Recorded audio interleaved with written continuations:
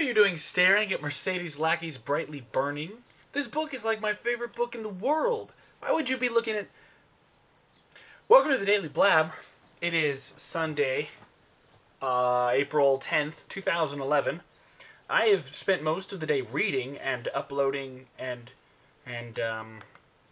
as I speak, uploading and rendering the videos for How Not to Play Dead Rising 2. I just finished rendering one. Here, I'll show you. See?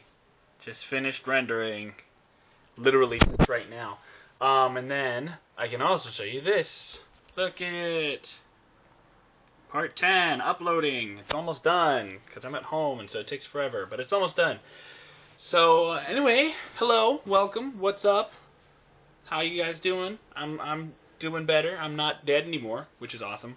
I'm gonna read some of this to you because I am so excited about this book. I love this book, and this will tell you why I love this book. I'm gonna start off in the middle of like a climactic point here, so don't. If you're confused, you'll understand why you're confused because it's in the middle of nowhere. All right. Let's see, where can I start? Okay. Tyrone told me what I told you, and then he told the others to play with me, and they started to shove me around.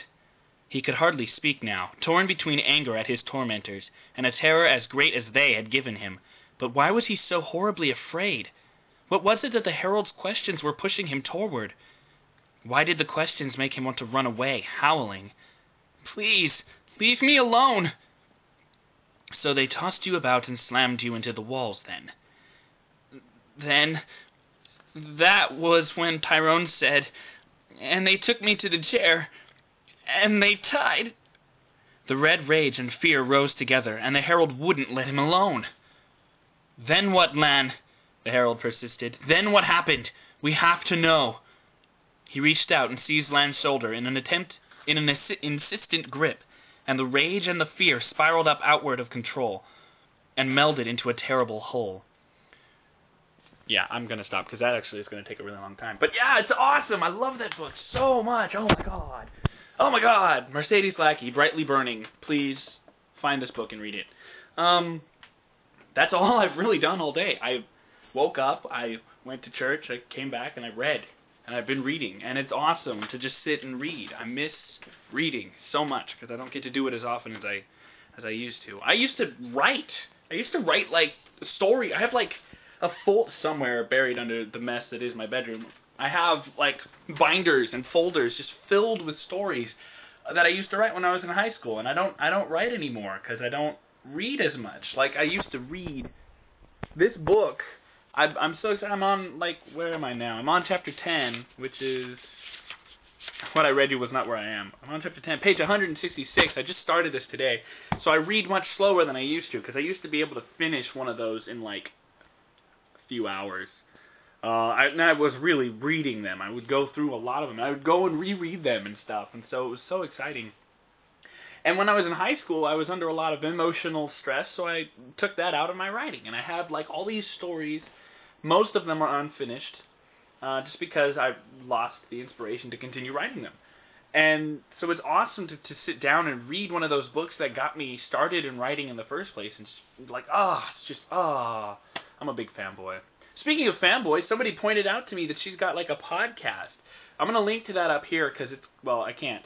But I'll link to it in the description because you can't link in the videos on the... But she's got a podcast that's actually, it's like an audiobook and it's free that she wrote with like a bunch of other people about superheroes, like metahumans in modern times, which is like way out of left field because she usually writes fantasy. But, I mean, it's still sci-fi, so it's still awesome, and it's still amazing. I just listened to the first chapter, and it was awesome.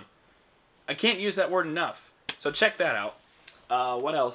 Link up here to today's How Not to Play, and that's pretty much it. I can't talk about anything I did because I didn't do anything else.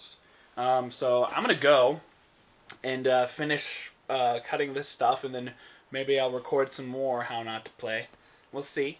See, I'm feeling generous. I've been getting suggestions for mixing items, for combining items, So I'm going to try some of those out. I'm really excited to see what kind of massive, superior, ultimate weapon of doom I might be able to unleash on the zombie minions.